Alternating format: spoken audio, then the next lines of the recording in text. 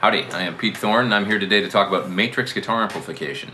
So Matrix makes killer guitar-oriented power amps. You can see I've got an Axe-FX2 sitting here and two Matrix power amps, the GT800FX and the GT1000FX.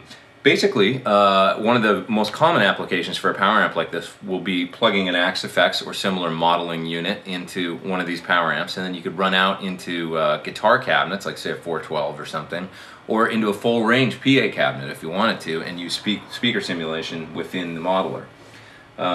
Another common application for a power amp like this would be to use, say, like a large 100-watt head or something, slave it, load it down, and run a line level output out into one of the power amps and then out into a guitar cabinet. You can get the sound of your 100-watt cranked head at a super reasonable volume. So we're going to look at that application as well.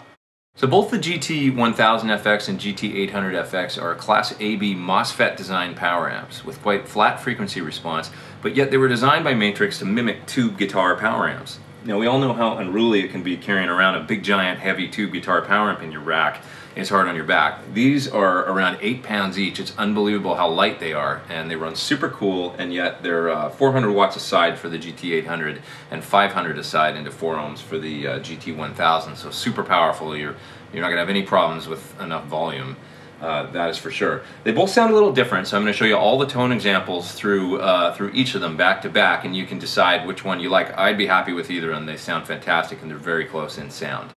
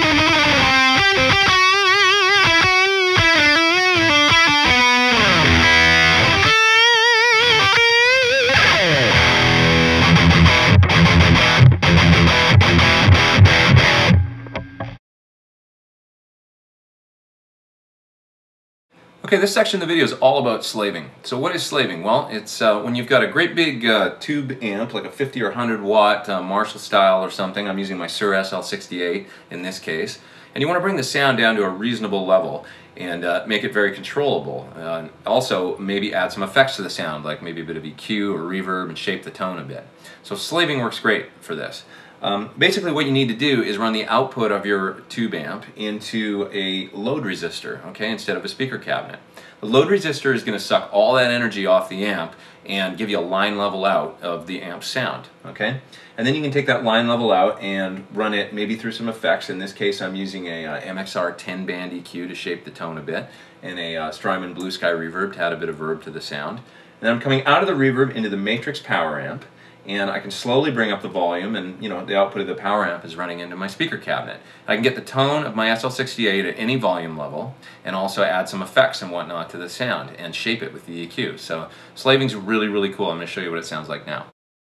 Okay, so I got the SL68 running into the load box, line level out through the EQ and reverb, which are off right now. You're not hearing them yet. Okay, I'll show you those in a minute. Out into the Matrix power amp, it's set on about 3, and this is my tone.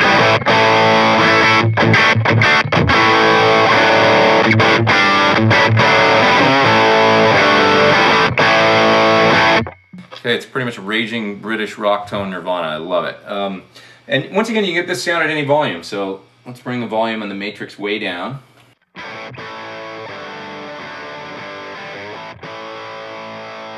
So if you're playing in front of the TV at night, you don't want to bug your sleeping baby or whatever your situation is, you can do that. The other great thing about this setup is the EQ and reverb options and whatever else you want to put in line there. You can put a delay, all kinds of different things. I'm going to shape the sound with the EQ a little bit. I've got a bit of a smile curve going on the MXR right now, taking out a little bit of mids, adding some lows, and just makes it sound a bit more rock. Sounds like this.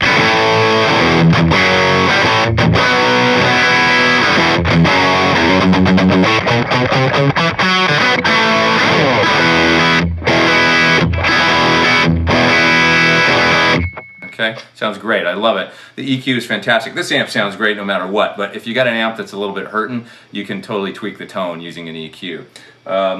Blue Sky reverb now, if I add that, I'm adding a bit of plate reverb.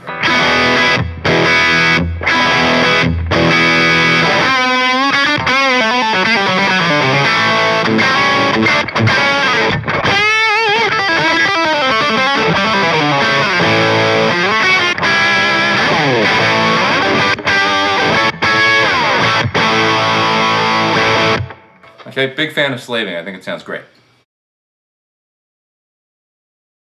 Okay, I wanted to mention I'm using the Faustine Phantom attenuator here as my load box today. It's also got a built-in line out, so it makes it very easy to do this type of setup with. There's a number of different units that you can use that are on the market to load down your amp. Okay, then also get a line out level signal. The THD hot plate, the Comet air brake, the Aerocom attenuator, all these come to mind. You can also, from some electronic supply stores, get a fixed load that you can plug your amp into that has a built-in line out on them. So it doesn't have to be an expensive or exotic option is what I'm getting at. You can find something that will fit in almost any budget to load down an amp and get a line level signal out.